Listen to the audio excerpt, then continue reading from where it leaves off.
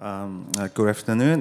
Thank you, Dr. Hong, for introducing me, and thank you for having me here. So today I'm going to talk about complications of LVAD, especially infection and thrombosis and hemolysis, and especially based on my limited experience in Samsung Medical Center.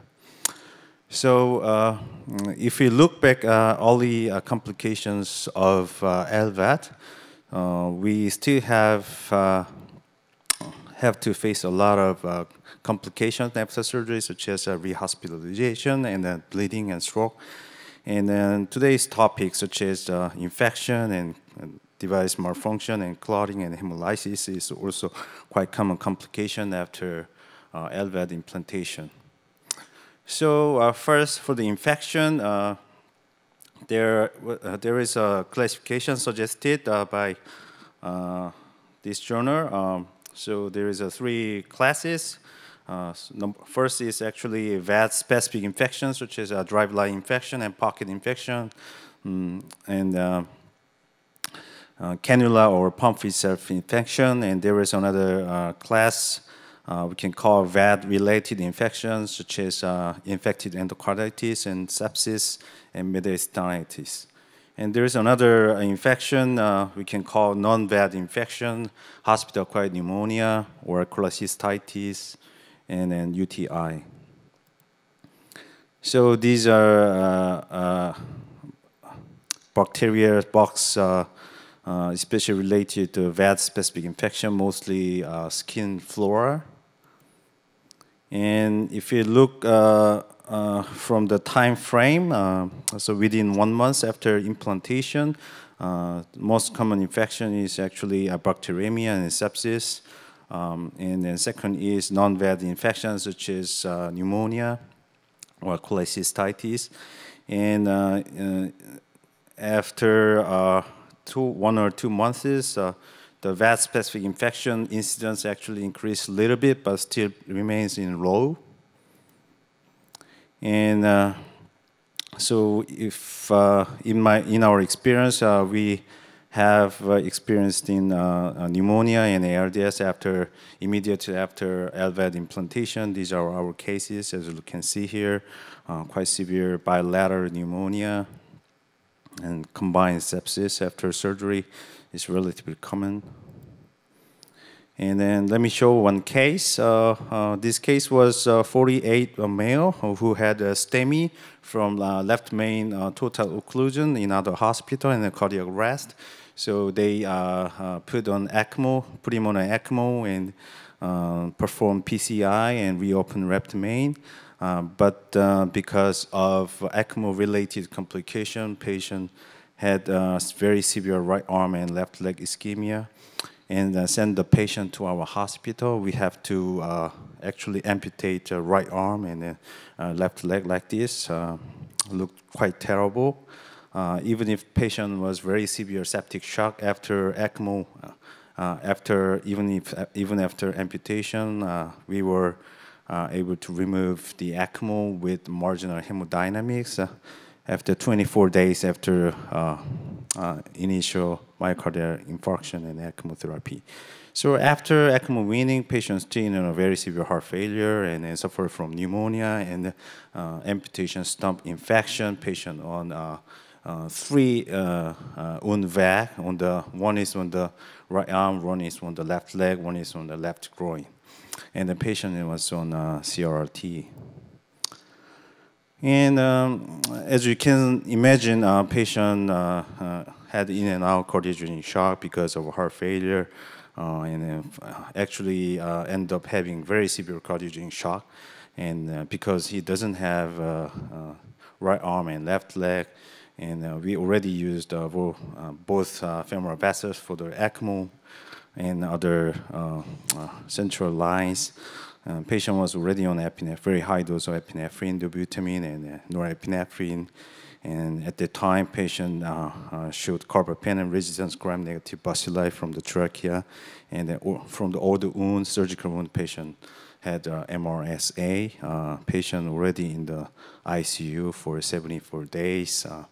this is the X-ray when he had a consult for some kind of surgical management of this patient.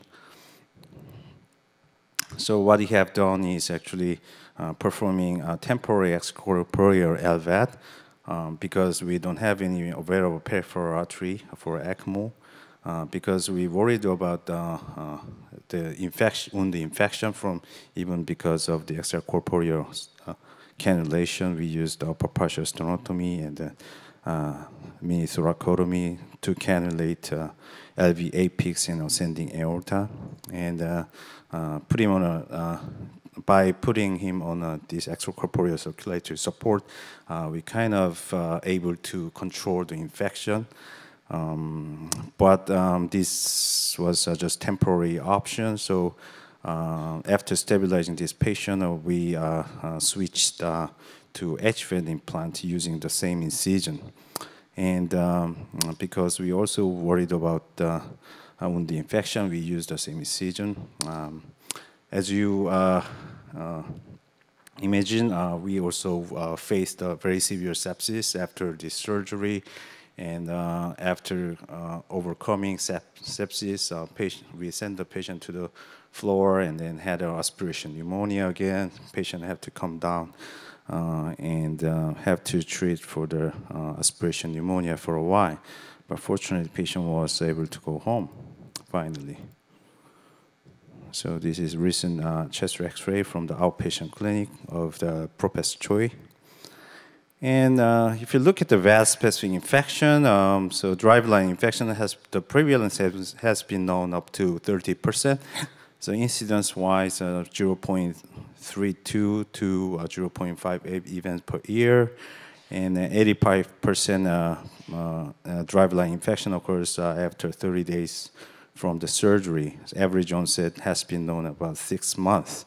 So generally, skin flora infection. So prevention is most important. So we need to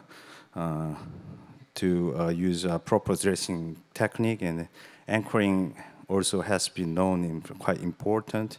And also, like any other disease, early detection and management is also very important. So these are current technique to anchoring driveline at Samsung Medical Center.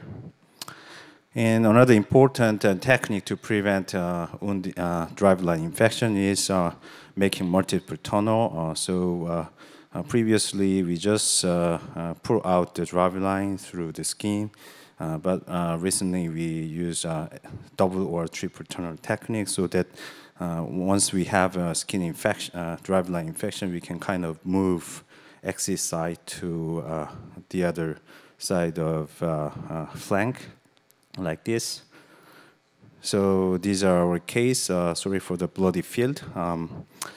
We have, this is example of a double tunnel technique. So there is outflow graft and a VAD is there. So we initially pull out driveline through.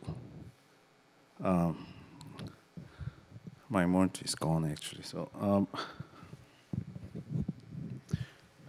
So pull out, and then we made another exit here. So kind of double tunnel techniques.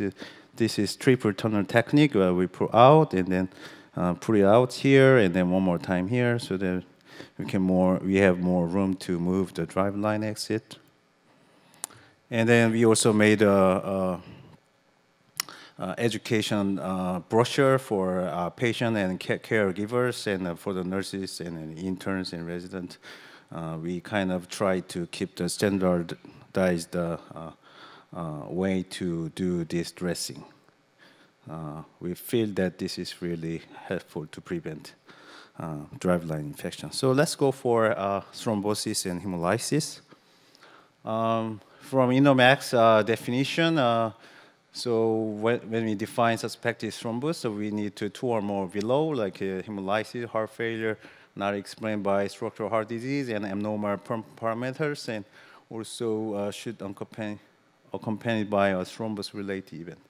And then for the hemolysis, there's the plasma hemoglobin and LDH level is quite useful to diagnose. Like any other intravascular hemolysis, urine color, and unexplained anemia and hyperbilirubinemia, and also pump malfunction or abnormal parameters are useful to diagnose hemolysis and pump thrombosis. So why is important? We have known that this pump thrombosis is quite affect the long-term outcome of these patients. And because it may cause stroke and embolization and require another risky surgery such as drive device exchange and finally end up terrible outcome.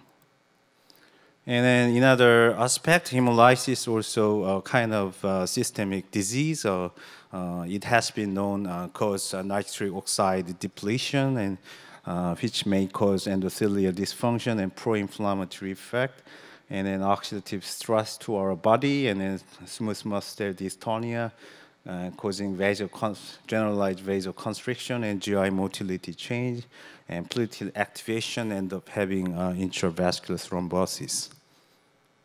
And there are a few algorithms to diagnosis of pump thrombosis or hemolysis. I will just skip it. And then probably everyone have read this. Cleveland group suggested abrupt increase of pump thrombosis for HeartMate 2 a few years before. And if you look at the Momentum 3 trial comparing HeartMate 2 and HeartMate 3, surprisingly, a newer generation centrifugal pump showed no pump thrombosis. However, HeartMate 2 showed 10% rate of pump thrombosis for 1 year. But surprisingly, the rate of embolization, such as stroke, was quite similar.